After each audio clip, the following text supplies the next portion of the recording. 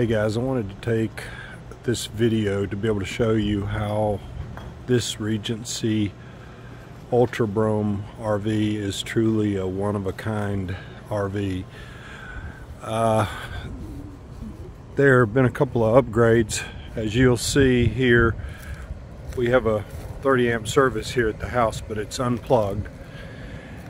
This Regency Brougham has been upgraded to one that has 700 amps of lithium battery and a 3000 amp Regency charger inverter. What that does is it allows this RV to run on battery. Usually you can't run the air conditioning or the microwave on just battery power, but I wanted to use the video to show you. As you can see and hear, our air conditioning is running nice and freezing cold just on the battery alone, and also the microwave is on. So this makes this a truly one-of-a-kind unit.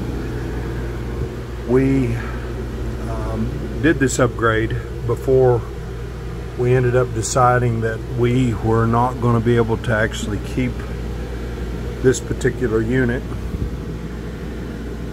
So it was done for the purpose of being able to use it not just on our diesel generator, which of course it has a diesel generator that runs off of the fuel tank, but to be able to run it off the grid in certain situations.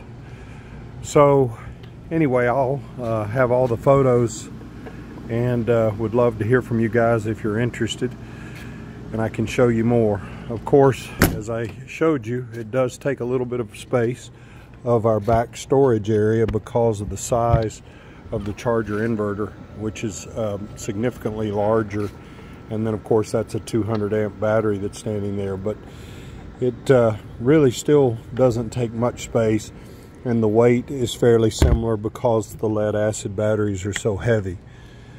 I'll also show you some diagrams that show the charging and use profile, and it'll show the 700 amps available on the unit as well.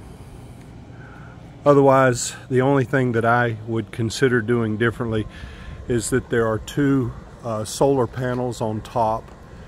So if we were going to keep this unit, I probably would add two more for a total of 400 amps. As you can see there, it does have the built-in Winegard Air 360 Plus. Also, one other thing, and I'll make note of it, the headlights have been upgraded to 55 watt HID low beam headlights, and the high beams were upgraded to LED, so it significantly increases the brightness to brighter than any other RV similar. So again, in another way, this unit is a truly one-of-a-kind upgraded unit. If you have any questions, just contact us. Thanks.